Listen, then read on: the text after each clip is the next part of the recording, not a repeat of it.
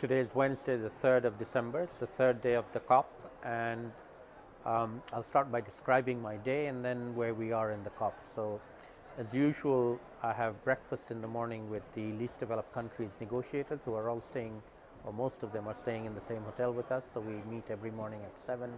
We do a debrief on yesterday's activities and a planning for today's activities, and then everybody goes off to the COP. The Africa group have a meeting at 8 o'clock, so they have to get to the COP by 8 for the Africa group meeting. Least developed countries group meet at 1 o'clock at lunchtime to review progress and their plans for the next phase of their activities. And then I did an interview with the Guardian newspaper, an audio interview by Skype, which should be up on the Guardian website soon. They did a panel interview of people in Lima on the prospects of Lima. And then in the afternoon, I came to the COP venue and I took part in a press conference based with an interfaith group on the issue of faith and science and linking the two. There's been a lot of different religious denominations, from the Catholic Church to the Greek Orthodox. We had the Archbishop of Cyprus with us at the press conference, to Islamic leaders and Hindu and Buddhist leaders. They've been doing a lot of interfaith work on climate change in particular. Most of the religions believe that human beings need to take care of the earth, and that we're not doing a good job of that, and that we need to tell our leaders to do that. So there was a lot of interest from the press. I did a few interviews with a number of television stations.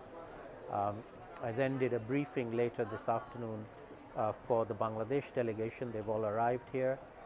It's a relatively small delegation, but even so, they still have about a dozen people from government and non-governmental agencies who are regular delegates at these UN Framework Convention talks. Bangladesh has a very good delegation, very able leader, the Secretary of Environment, Mr. Nojibur Rahman, who's a good team player, takes everybody on board and ensures that Bangladeshis are all taking part in the negotiations effectively, and particularly as part of the least developed countries group to which Bangladesh belongs. So a lot of organizational work, a lot of press conferences and advocacy work. In the negotiations themselves, we've been talking about the adaptation issue still.